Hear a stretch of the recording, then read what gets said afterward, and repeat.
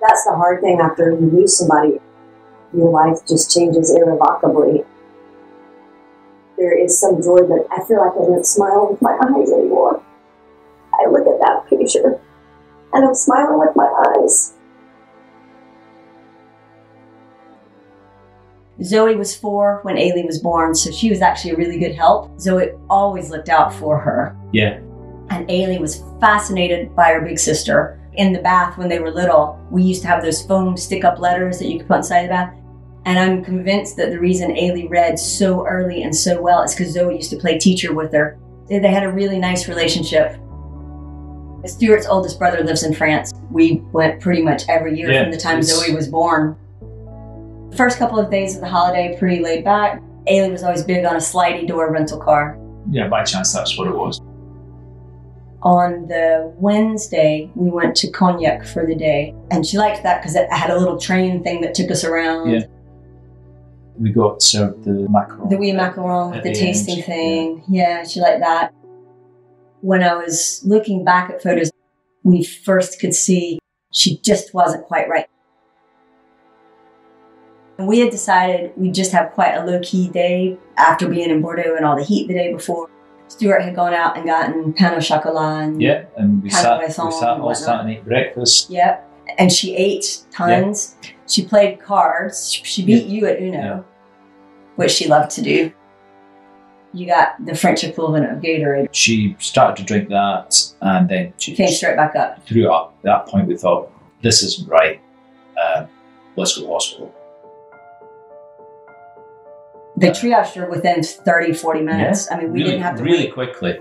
And the consultant who was on duty, one of the first things he did, she was laying down and he tested her neck to see if she could catch it. And she passed that test. So they weren't quite sure because she had obviously passed the initial screen that they were looking for meningitis. I had texted you at that point and said, she's sleeping. They're we don't know what's going on. And then Eilidh woke up shortly after that and said she needed the lube, but she was hooked up to the paracetamol drip. So I said, okay, let me go get a nurse who can put this on a piggyback that we can leave the room. The nurse came in, she got the drip on a piggyback. We got Eilidh up and it's like, she didn't even remember asking to go to the lube. That was the first point I really looked at her and she was completely disoriented, completely. I went to get her up and she slid off the bed and I was standing here and she just almost crumpled and I caught her.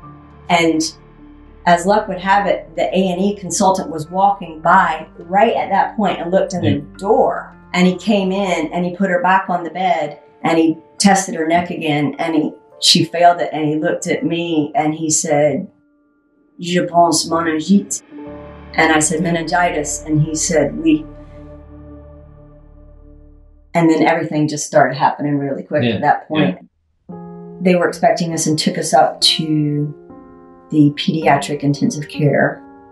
And she was in a hospital bed on life support and intubated. A nurse took us into a room and we sat down and there were tissues on the table and it was just stark realization. This is not good. And I think the consultant was pretty much of the opinion that she was gone. They took her for her second CT scan about 11 or 12 or something like that. Yeah. And then when the results of that came back, she was declared brain dead. It sounds really bizarre to say it was a gift, but I think it was a gift to be able to be there and be with her at the very end before they took her in for surgery. The thing that's the saddest to me is thinking about what Eilidh might have grown into. Zoe's extraordinary, and I think Eilidh would have been extraordinary as well in a different way.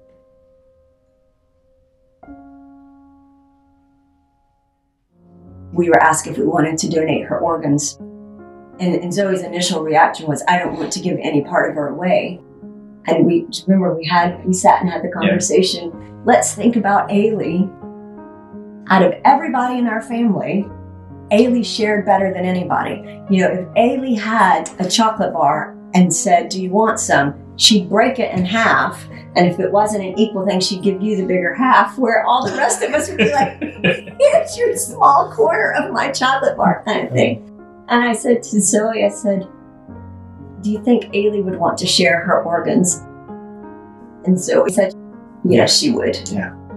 I found Meningitis Now really supportive and nice, and reached out a hand. I would say it's almost like having a friend walking with you. We had tons of support in the community here. I mean, amazing support. Incredible. But most people, I don't think, appreciate how it just drops in out of the blue and destroys your life. Yeah. Yeah. But Meningitis Now do. And I think that was really helpful. Just to feel like someone understood exactly what we were going through. So I set up a Forever Fund page for Eilidh soon after she died. You lose a child and you feel like you can't speak about them, and you don't have all of their milestones to talk about. But it's quite nice having the fundraising page and see people remember her. There may not always be big amounts, but the fact people have taken the time to remember her and do anything is just lovely. Yeah.